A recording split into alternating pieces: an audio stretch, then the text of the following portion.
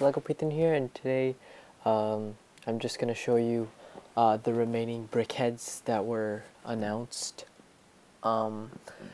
Three were from, so far we've only seen three from the Marvel, from Age of Ultron, two from Disney, and then this one, which is the Lego Batman movie. And it looks good, but kind of looks different from what it looked like from Comic-Con. From Comic-Con last year, Batman, like, instead of having those pieces as ears, they had it as Nexo powers, and it looked a lot more smooth and better. You'll know what I'm talking about when I show you Batgirl, because they stuck with that for Batgirl, but they didn't do it for Batman, which is weird. But the good thing is, the reason they didn't make all his eyes just like the other BrickHeadz is because his eyes actually glow in the dark, and it does make sense, because I was wondering why it's just white if his eyes in the movie like are constantly glowing. So that's very nice. There's nothing really special. I mean, there's a 1x4 brick that has his logo, the suit logo on it, and then a 1x4 tile that has his utility belt. But basically everything but his mouth for the skin tone is all just black. It's just the same colors, and I think on the back you can see a little bit of the cape, which is very nice.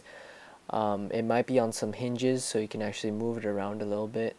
But other than that, that's basically Batman. The next one is Joker. So didn't expect them to really get it perfectly for the hair, because the hair is something different. I didn't really like the hair when they first showed Joker, but actually it does look very nice, and it looks exactly like the minifigure, because all the details that are on the minifigure itself are all put on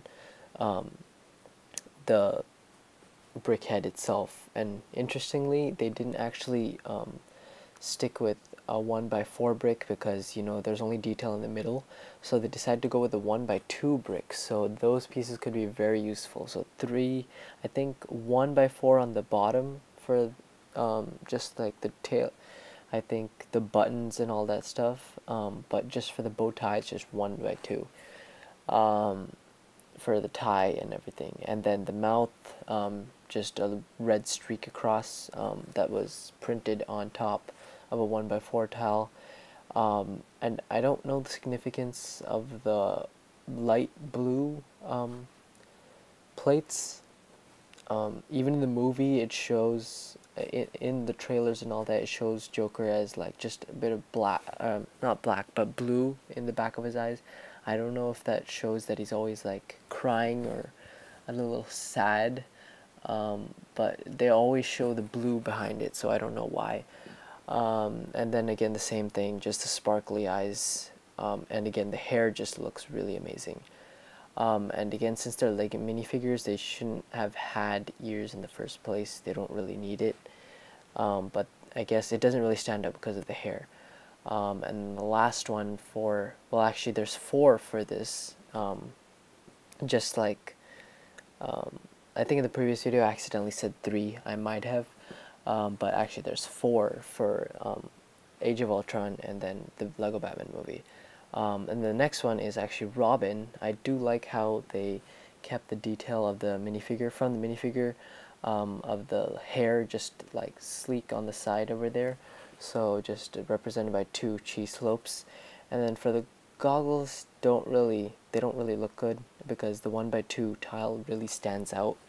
But other than that, it's all the same thing, just a 1x4 brick that has the Robin logo in it and a cape on the back. Just, it looks perfect. The ears on this one do pop out a little bit because of the hair. It just looks a little small, but other than that, this is one that you should get, one of the ones you should get. Last but not least is definitely Batgirl, and this is what I was talking about. As you can see on her ears, I don't know what those pieces are, the ones on the inside, I actually forgot what they're called, but on the outside you can see that they're Nexo powers, and they're colored in purple, so these are very useful. These are colors we haven't even seen before, and they're all in purple, so it's very nice to get them in different colors. and then just a simple 1x4 brick which has just her logo, the Batgirl logo on her chest. And then yes, the cape again, and on the back you can see a little bit of her ponytail. And then the skin tone, just a 1x4 tile, and then just the mask and everything else is purple and yellow. They just got the entire color scheme just completely correct. So I do like the look of all these BrickHeadz, and I will definitely get these reviewed when they come out for VIPs as soon as possible, because I really do want to get my hands on these. And that's about it. Thank you for watching. Comment, like, and subscribe.